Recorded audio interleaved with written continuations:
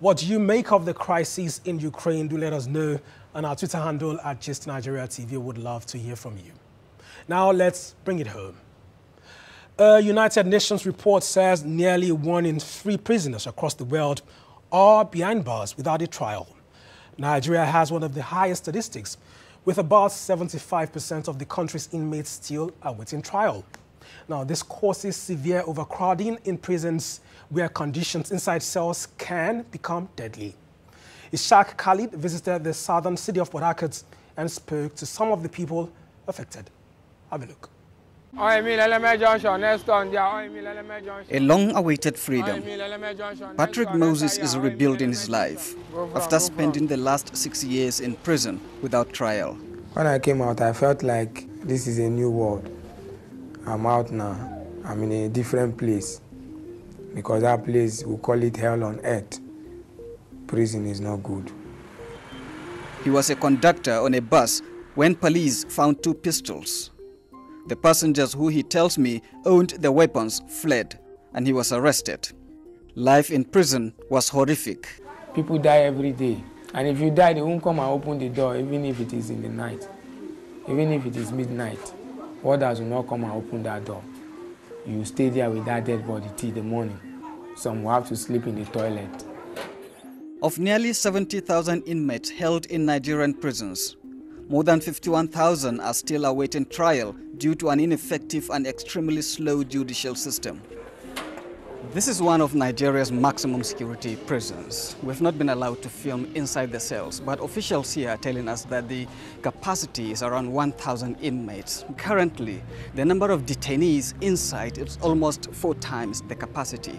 Many staying for several years without trial. Some even die.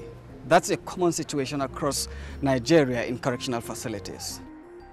Officials admit that there is overcrowding in prisons, but insist that inmates are properly cared for. People die everywhere. It's not only in prison that people die. Most of them are unavoidable cases. Most of our inmates don't even die in our facility. Most of the deaths recorded take place in another district hospital or one government hospital or the other. Joy's husband died in that prison a few months ago. He was arrested in 2018 during a mass police raid. Their son, Desire, was only 3 days old. I remember him when he called me last while he was in prison.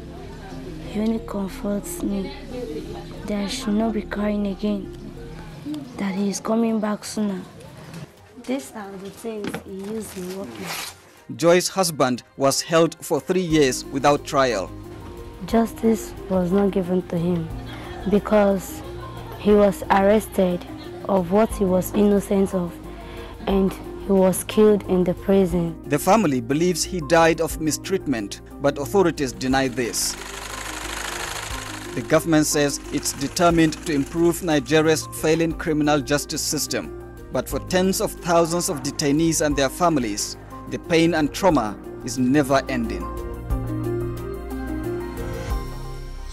We do hope Nigeria's judicial system is overhauled to address some of these issues. There's more to come here on Gist Nigeria from the BBC and Channels Television. Health startup creates vaccine tracking system to address child mortality in Nigeria. We bring you this story and more after the break. Stay with us.